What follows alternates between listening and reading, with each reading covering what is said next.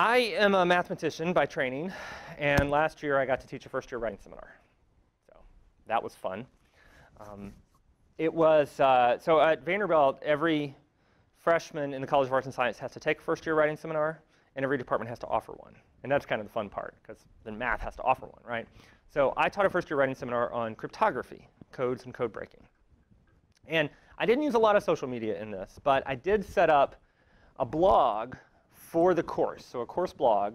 And I didn't do a lot with that either. Mostly it was just me posting announcements and links to handouts and things like that. But the students had 3 writing assignments in this course, papers. And so the second paper was an expository paper. There are hundreds and hundreds of codes and ciphers, code breaking, that kind of stuff, that we could have studied in this course, but we can't cover them all. And so what I wanted the students to do was to kind of broaden their repertoire of codes and ciphers with which they were familiar. So I asked each student to identify a code or a cipher that we hadn't already studied in the course, and they had to write a 5-page expository paper about it. Where did it come from? Who invented it? Why was it invented? How do you use it? How do you crack it, if people know how to crack it? What legacy has it had in cryptography? So expository, right? Explanatory stuff. They weren't making an argument in this paper or expressing opinions. They just needed to do some research and kind of describe what the thing was. Since I wanted them to kind of learn from each other a little bit, right? They were identifying, I had 15 students, and they all picked different codes and ciphers, and they're writing this stuff. I didn't want to be the only one to benefit from reading their papers. So I wanted them each to read 2 of their peers' papers and respond to that, leave some comments. Now, you know, if you've taught writing before, this is not crazy talk, right? This is the kind of thing you do. This was a little bit new to me. But in order to facilitate that, I put all of their expository essays up on the course blog. So you can see a few of them. Each one got its own post with a little attached PDF file that had the student's paper. I let each student tell me if they wanted to use their real name on this, or if they wanted to just use their first name or their last name or some made-up names. Totally up to them. But I was telling them they knew ahead of time they were all going to go up on the website. Now, 2 very interesting things happened the next week. One was, a student comes in and he says, you know, I was Googling my paper topic. And my paper topic is now the number 3 result on Google. Or, excuse me, my paper is the number 3 result for that paper topic. He said, you know, some high school kid is going to cite my paper. And I said, yes, that's why I wanted it to be a good one. So this was kind of, now he picked a pretty obscure paper topic. There's not a lot out there in the Great Paris Cipher. So his competition was minimum. But there he was. It's actually, somehow the PDF and the blog post, so it's actually number 3 and number 4 when you look at it that way. But he was kind of shocked to realize that, you know, just a few days after this went up on the blog, that Google had already indexed this, and it was kind of jumping up the rankings. So that was pretty cool. Then I had another student. He wrote a paper on something called the chaos cipher, which is a really cheesy name for a cipher. But it's a thing. He wrote a paper. As I said, I had the other students. Each student had to find 2 of their peers' papers, read it through, and then respond to some basic questions about it. So he had written the paper. A couple of his colleagues in the class had done this. So there was the blog post, and there was a couple of comments from other students in the class under the blog post who were responding to the paper. And then, so the student comes in to class, and he says, I'm paraphrasing, the dude for my footnotes read my paper. So Moshe Rubin is a cryptography researcher. He knows a lot about the chaos cipher. It's one of his areas of expertise. My guess is he has a Google alert set up for chaos cipher, and when new stuff comes out about it, he pays attention. And he found this blog post. He read my student's paper. He read the other students' comments about the paper. Those students in particular had raised a number of interesting questions that the first student really hadn't addressed in the paper because he didn't have access to the information. And so this researcher comes through, and he responds to the questions raised by those other students. And this is just part of it. I mean, it was like a 500-word comment here, where he had taken time to read and give some more information, right? I mean, he knows this better than most people. And so this kind of blew my students away that this happened. And so I had thought some things like this could have happened in this course. I didn't really expect them to. I kind of hoped that something might. But I think what my students took away from this was that by putting their work out there in the open web, real people read it. And Google robots that search the web and index things. Right, real people and real robots read their work, and in this case responded to it. The first set is course blogs. So I said a little bit about how I used to blog in that semester. And it was pretty rudimentary. It was mostly me posting stuff. In fact, it was all me posting stuff. I posted some of my students' papers, but I was the one who wrote to the blog. Now, other instructors have had students write to blogs. And that's where things get pretty interesting. So I worked with a sociology professor at Vanderbilt, Shaul Kellner. And he had been teaching this really interesting course on the sociology of tourism for a few years. And part of the fun, we live in Nashville, Tennessee. We got tourist sites all over the place, right? So it's a nice town to think about how tourism works in our society. And so he had taught this course for many times. He'd gotten some pretty good recognition for this because there are a lot of field trips in this course. And he had students do some pretty interesting stuff with experiential learning. And what he had been doing was having his students essentially write travel diaries. So they would go on a field trip. This week they go to this site. Next week they go to some hotel. The next week they go to a museum, wherever. And he'd have the students reflect on their experiences and connect the kind of abstract pieces of the course with the experiential pieces of the course. And he said, students when they travel don't really write in a diary anymore, right? They don't write on pencil and paper. They set up a blog and they share photos with their family and friends and stuff like this. And so he says, I want to kind of have that experience. And so what he did was he set up this blog for his course, Tourism, Culture, and Place. I think I've got a little zoom in here. And he did this. Vanderbilt has a blog server, and he was able to kind of set that up. Did you really lock the door? Oh, no. OK, Tony can come in. OK. He joked about locking the door earlier, so I was like. So Shaul set up this blog, and the idea was that each week students would post something there, these reflections. And the other thing that he wanted to tap into was the fact that all of his students had a camera in their pocket. They call it a phone, but it's a camera. And so that they could actually take photos and integrate that into their reflections. So he wanted a little multimedia, and he wanted kind of a more natural feeling venue for students to reflect on these experiences. And so I picked a couple of these. He used another approach that I think is really clever. And I learned about this term from Gardner Campbell, who's now at Virginia Tech. And he talks about having a mother blog. So Shaul had a blog. Each of his students had a blog. And the course blog kind of it copied in all the content from the student blogs in one spot. So you go to the course blog, and you see this. Everything kind of looks the same. But as soon as you click on the link to any of those posts, you go to that student's individual blog. And it's their own space to design however they want, pick the theme they want, use the blogging software they want. And so here they were visiting Fort Nashboro, which is downtown Nashville, and talking about, there's a lot of replica here, but is it authentic? And so this was a topic. And these are photos the student took. This student, this was kind of interesting. These students, and I think Shaul kind of asked them to do this, but when students traveled that semester for spring break or what have you, this guy went to an engineering conference in Cookeville, Tennessee. And so he got to think about what is it like to be a tourist in this other town, right? There were several posts about spring break trips and thinking about the tourism aspects of that kind of stuff too. So again, students were being places, taking photos, reflecting on this.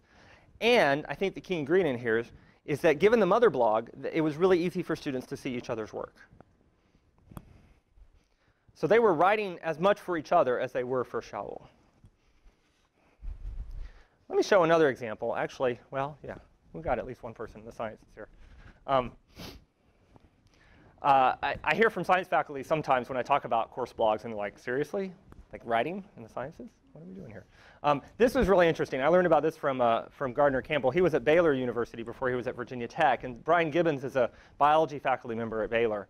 And so he has this kind of inquiry-based lab experience that his Bio 101 students go through. And so they're, I don't really understand this, but they're identifying phages, P-H-A-G-E, I don't know. They're looking at stuff. But it's basically this kind of structured research experience the students go through during the semester. And they blog kind of a research journal. They blog about what they're doing. And so let me show you just a couple of posts. He's got the mother blog thing going on too. So each of the student posts looks a little different. So there's a lot of different contributors here. But this one, last week in lab, I prepared my samples for archive and put them in the freezer. Here's what I've been doing. Here's a picture of the stuff that I'm looking at. Right? She didn't take that with her cell phone, I understand. And then here, last day in the lab. I love her title. If it's green or wiggles, it's biology. A college freshman's journey through the sciences on the road to medical school. And this is her kind of reflection over the lab. Yes, they They picked one of these things called Dorothy. She ends with top 5 things I learned in the lab this semester, right? So there's a reflective component here as well. And again, when you've got all these students going through this experience together, right? They're reading each other's posts. They're kind of sharing things in ways that they wouldn't otherwise. Social bookmarking. So I'm teaching a statistics course this semester. I have 75 engineers in this course. And it's an applied statistics course in that they're engineering students. They're not math majors or stats majors. They want to use statistics in their field. And so I want them to start seeing connections between the statistics and the probability that we're looking at in a course and other stuff in their lives. Preferably their engineering work, but I'll take anything at this point. And so I've set up a group within a social bookmarking site called Digo. Now, social bookmarking, a lot of folks aren't familiar with this term. Anyone heard that term before? A few of you?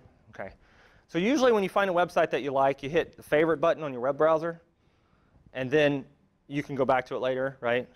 If you're at that computer and using that web browser, right? So these are services that allow you to basically hit favorite, and it goes out to some digo.com web server, and then you can access it no matter where you are later. And you can share it with other people, and that's the key ingredient here. So I've set up, you can have a group within Digo. And so I've got a group for my students. And every couple of weeks, I give them a social bookmarking assignment. And I say, the first one, we were looking at data visualization as one of the first chapters in the course. And so I said, I want you to find an example of data visualization anywhere on the World Wide Web. Right? I'm keeping it pretty broad. I want them to think about their own interests and what they want to read. Right? If they want to read about a lot of sports, and they see data visualization while they're reading the sports news, great. Go ahead and bookmark that and share it with the class. So let me show you. So this is kind of what the group looks like. Math 216, stats for engineers. You know, as they post things to the group, you get this little link. It's shared by Paul. I liked that one. Paul leaves a comment. I can leave a comment. Other students can leave a comment. You get a little bit of interaction. Key ingredient is they get to see each other's stuff as they share. And it's kind of fun to see how the comments start to work here. So this was one of the early data visualizations that they picked. It's about how people consume alcoholic beverages. They can tap into their interest any way they want. It's a perfectly good stacked bar chart on the right there. We can totally talk about data representation on this. For the second social bookmarking assignment, I said, I really wanted them to start paying attention to each other's stuff here. I said, I want you to find someone else's data visualization example, look at it, and see what questions that visualization causes you to think about that data. Then go to that person's bookmark and leave a comment where you list your questions. And so the one about alcoholic beverages was a very popular choice. And so a number of my students left the questions that came to mind upon looking at those bar charts. And I asked them, just add this little any cues, any questions tag, so we know that you're doing it as part of this week's assignment. And so we start to have this kind of thing. And this is the kind of thing I want them to do in this class. One of the goals is to think about what stories can you see in a data visualization. So I want them to start practicing this, but to do it in a way where they kind of get to pick a lot what they want to focus on. Now, my other experiment this semester is Pinterest. So here's where things get a little bit weird. So Pinterest is a social bookmarking site. Most of its users probably wouldn't use that term, but it's a social bookmarking site. The difference between Pinterest and Digo is here you bookmark pictures and images. Right? So those of you who use Pinterest, what are some common things that you see on Pinterest? Craft projects.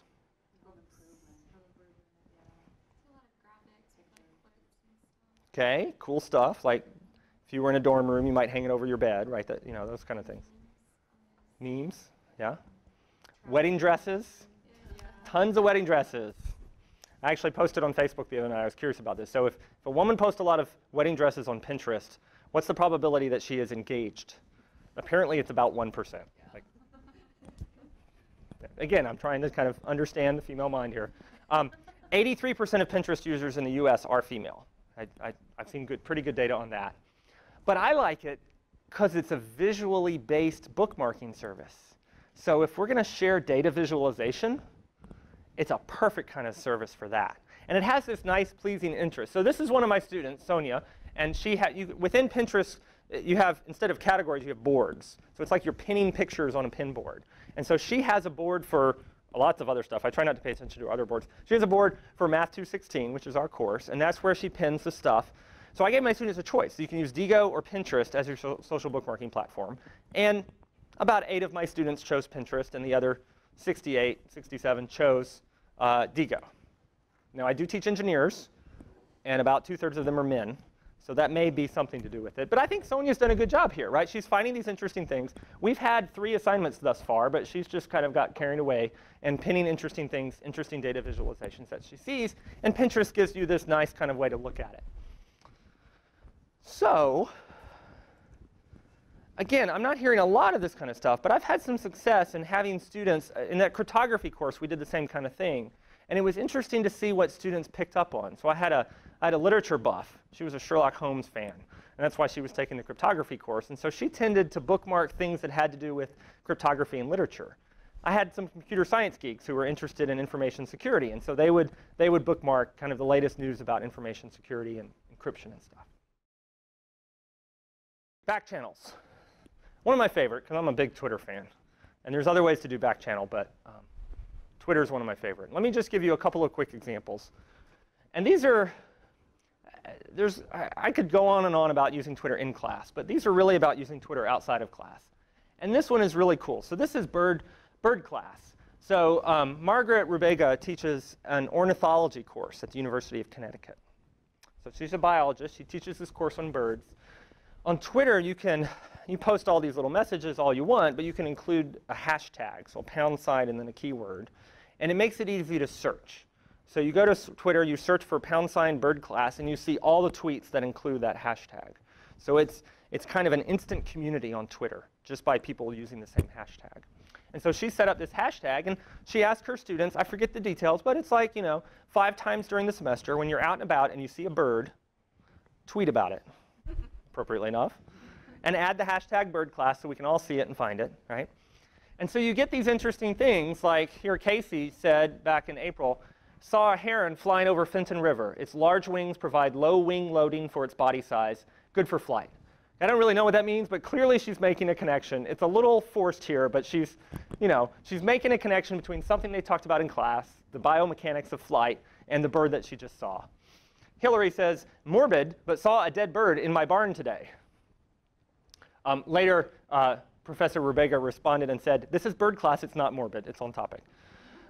I am guessing all the feather lice had left already, right? Again, connecting it to something they talked about in class. And then this guy, good for him, he took a photo, okay? In East Longmeadow /MA, saw an albino red-tailed hawk. Lack of melanin really screws up your camouflage. And he got a photo, right? Actually, on my computer, you can see there's a little red right there on the tail. The rest of it is all white. And he snagged that photo with his camera. And again, the idea here is that it's connecting the course material to where students are. It's another place where you see them. I see during springtime, they'll do their bird class tweets from spring break, where they're usually somewhere they're not usually. And so they see different birds. And so it's actually a little more interesting for them. And they get to see each other's stuff. And you can tweet from a cell phone. You don't even need a smartphone. As long as you can send a text message, you can send a tweet. And so it's using technology that the students have by their sides. Here's another Twitter use, and this one's a little more focused. This one's by Mark Sample, who teaches English at George Mason University. And he had his students, he was teaching a sci-fi course, and he had his students watch Blade Runner outside of class. So it wasn't a shared experience, but they had 72 hours to watch Blade Runner on Netflix or however else they could get it through the library. And he asked them to live tweet the experience. So as these students are on their own, asynchronously watching the same movie, they are tweeting about what they observe and what they see. Now, the thing that he did after, which is really cool, is he used this service called Storify, and he collected all of these tweets, and he, the instructor, sorted them according to theme and subject matter. So he looked for the patterns in what they were talking about. And you can see a little bit. So these were all about variants. But here's a few tweets. Forrest says he's trying to prove that he's not a replicant by trying to fall in love, develop emotions, even though he knows he is. Brian says, I really love this detective private eye style narration, and it's interesting how the setting reminds me of the one in Neuromancer, which is something that they had read before. And then Will says, Anytime somebody hunts you in their underwear, you know they mean business. Right? So, you know, they say whatever they want to say. But Mark Sample was able to find some really interesting observations that students were making and collect them. And then he brought that collection of their tweets into class, and that's how they launched the class discussion that day. And again, they used a hashtag just to kind of create that community. Good old-fashioned social networks. A couple of other interesting examples that I think are kind of neat. So there's the fictional personas idea, and I've seen this in a few different areas. This is actually Patricia Armstrong, who teaches French at Vanderbilt. I found about this. Our admissions department has students who blog and say great things about Vanderbilt. And one of the students blogged about her experience in her French course. So I asked her, OK, who's teaching this course? This is kind of cool. It turns out it's Patricia Armstrong, who used to work with me in the Center for Teaching. So maybe not too surprising. But it's still a neat idea. And what she had the students do, this was an intermediate level French class, she had the students create fictional personas on Facebook. And so they had to pick a name. They do everything in French. They kind of create this persona. And apparently there's something about like a mysterious cruise that they're all invited to. So there's kind of a story or a game element to it as well. And so throughout the semester, they're going to have to interact with each other through their fake Facebook personas, which, he says, being videotaped, is against Facebook terms of service. So they'll probably get kicked out at some point. And at some point, I'll tell Patricia that this is not a long-term strategy here. Facebook requires you to be yourself on Facebook. If they find out otherwise, you're out. So Twitter may be a better place to support this kind of stuff. Google Plus now has a policy that lets you be fake as well. So that might be a place to go. And then David Silver, who I've never met. Actually, I've never met many of these people. But he blogged about this for the Chronicle of Higher Education. He teaches a course on, he's kind of a food studies guy. And he had this course on kind of media and food. The short version is it was a course about cooking shows. But I think there was more to it than that. But he had his students use Flickr. So they had to bake something. They had to document how they did it. And they had to share their recipe on the photo sharing site, Flickr. And so you have this kind of step-by-step. You know, they're putting together something that you might find in a certain flavor, a certain kind of cookbook, right? They also brought their treats to class that day, and they tweeted about it too. So there's these interesting tweets about how everyone's like, can't wait for class today. My mouth is already watering. But again, using this a public service like Flickr, where you can share photos and organize them and sort them and everything, and using that to tell a particular kind of story.